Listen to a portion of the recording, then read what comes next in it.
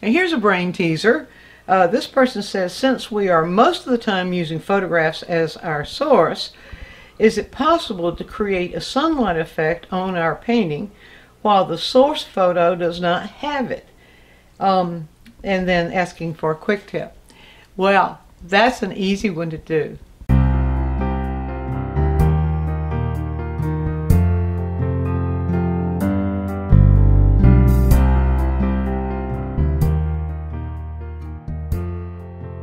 Easy when you make locating light source your first priority, regardless of what you're painting.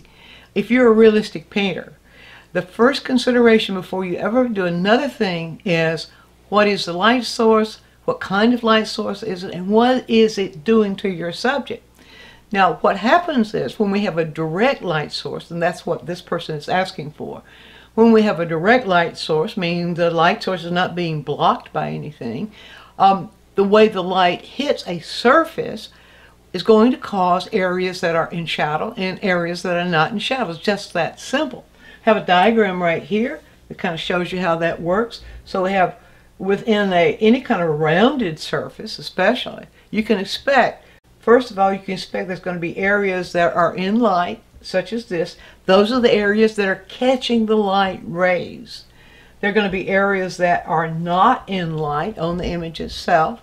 Those are the areas that cannot catch the direct light rays.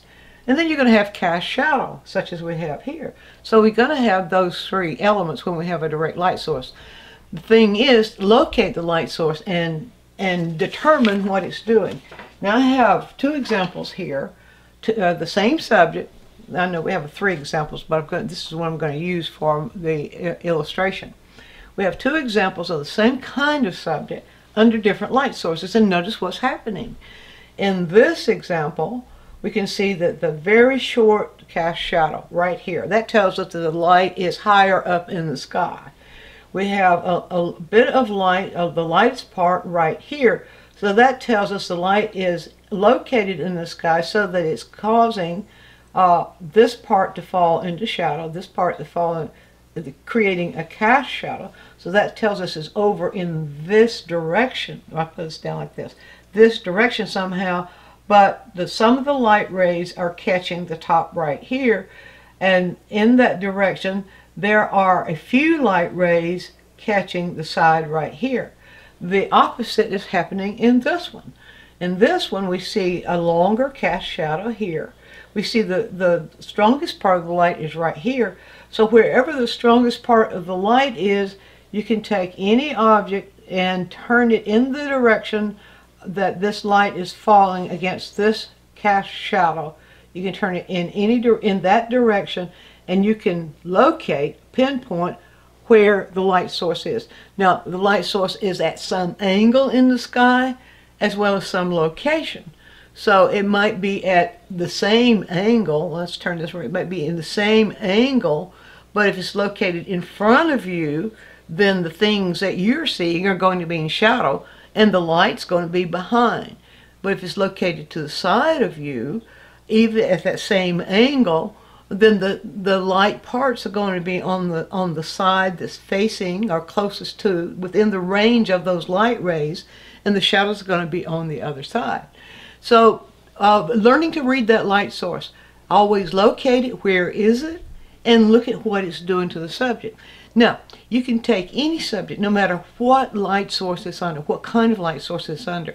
You can take that subject, and by using that little principle of where is the light source, where are the rays hitting, where would that light source be hitting the rays? You have to use a little imagination there. And where would it be in shadow? You can take that principle and convert and do a reinterpretation of any subject in a different light source. Now, I'll just show you very briefly one method that you can go about doing that. As always, I'm not going to do a complete painting because I don't think it's necessary. But one very good way of locating where the light source is and what it's doing is to do what I call a no-tan. Those of you who've studied with me know about the no-tan. That actually reads and places the shadow and the light, where the shadow and the light is located. And so if I were going to do a no 10 of this little this bale of hay right here, show you very briefly. If I were going to do a no 10, I'd put it right here in the corner. If I were going to do a no 10, I'd kind of throw the drawing in of the subject, and let's get that. There we go, like kind of like that, and the cast shadow and so on. Now, to read that, I can take this is a Tombow pen. It's water soluble, but you can any material that you have that is a single value. You can do this with a wash, single value wash of any medium, depending what medium you're working in, or you could use a single value pencil, but you don't use different values for placing this. You're simply saying this is where the shadow area is. And so see, in this, I would see that all this is in shadow. The light is behind, it's over here. It can't hit this, so all this is in shadow right here. So I would simply throw that all into one value. I would include the cast shadow, which is moving in this direction right here, as you can see. And I have a little bit of shadow right down here, form shadow. Little bit of, not much, a little bit of form shadow right down there. And that throws that into a no 10, which is very, very simple. Now, suppose I say, all right, I would like to use that light source on this image. All right, now we'll use the same principle. To use that light source on this image, what do I need? This whole frontal area, because it's turned pretty much in the same direction. The light is, say, in this direction right here. See that aligned with that cast shadow. The light source, we tell right there where it's the lightest, that kind of locates the direction of the sun.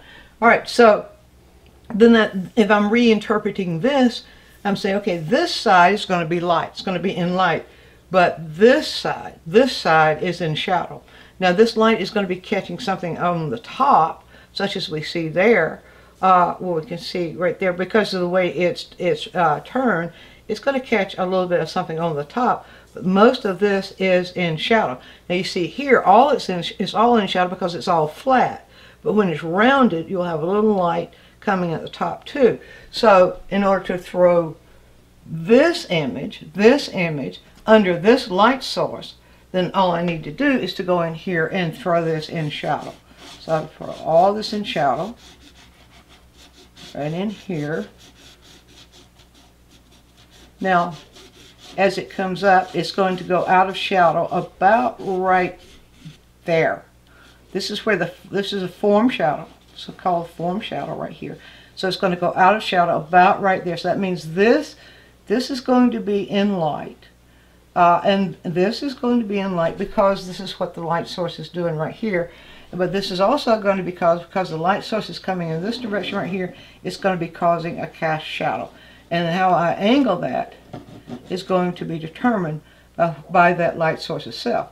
So that this is going to cast a shadow, something like that. Now that you've got the no 10, of course you'll have the surroundings too, and the surroundings are going to respond to the light the same way. But then all you need to do is interpret that in paint. Now very briefly, I'm just going to do a very brief block in to show you how to think about that. And I'm doing just image. I'm not really doing surroundings here, but just how to think.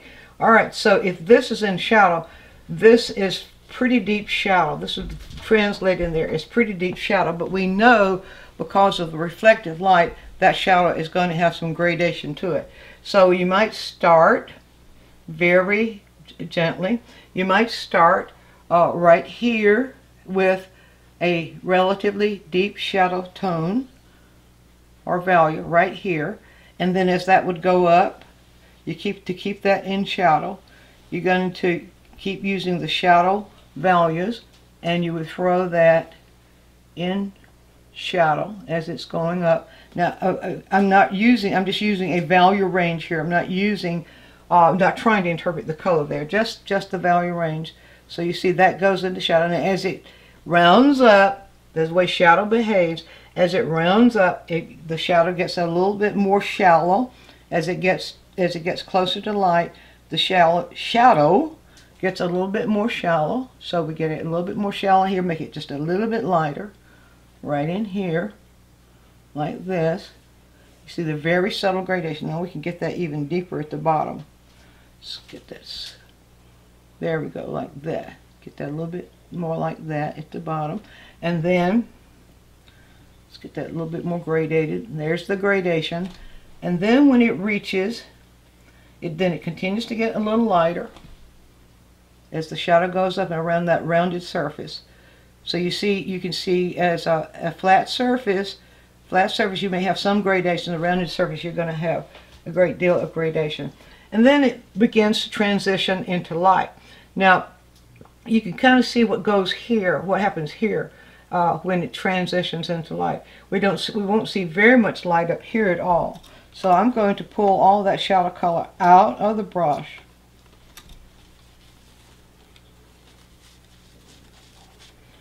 Let's get the paper towel here and be sure I get all the paint out of the brush. And then it's going to, this is a very, very strong light.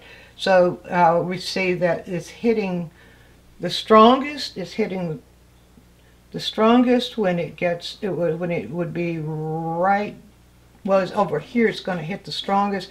So right up here it won't hit quite that strong. So I'll go over into the light. And I will come up with a halftone that is about halftone 2 to 3, and then we will interpret this and bring it down and let it gradate into that shadow color. Let's get just a little bit more light catching right up here, we can assume, right up there. And then we bring this halftone down and let it gradate. Now, gradate means mixing, so we'll have this tone gradate. It's a transition. It's also called the terminator right there. Now we go over here and we're going to find very, very light. It's going to be very, very light. So now we can go in and it's not going to be all solid white. We see here some gradation as it goes down, but we can see it. This side is flat, and so we will go something like this. Go to the very lightest light. Now I don't have the lightest light possible on the palette, so I'll just go pull a little bit of white, place it right here. So we can start out with about the same halftones we have up in here before we go to the lightest light. Kind of move down in here. Now, with the light shining in this direction right here, we're going to have a little bit of a feeling of shadow down here. So it's a right in here. It's not rounded, so it's going, just because the light rays are kind of not as many maybe hitting in this direction. So we'll just make that a little bit darker, and then as we move around it, we can make it a little lighter, building those halftones up towards the light, getting lighter. Now I'm going to go ahead and just keep it on a little bit, the light part of it, just a little bit on the darker side.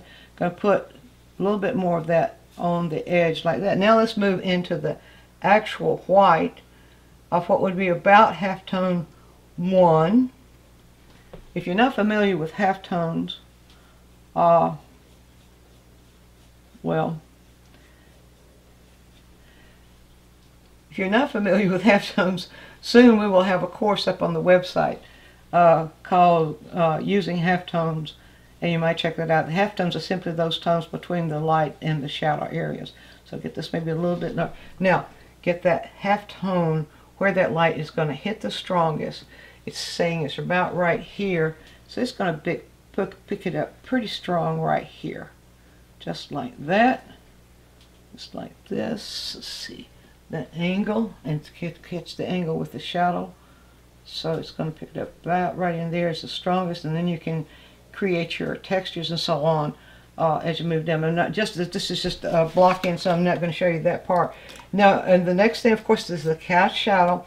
Now, we would assume that cast shadow would be on maybe on grass, either grass that is dead grass, like we see in this one, or grass that is green grass, as we see in that one. But that shadow tone it will take on the color of the grass and then add the complement in there to complement into the color of the grass to get the feeling of shadow on the grass. So that ends up being, that will be darker. The cast shadow is darker.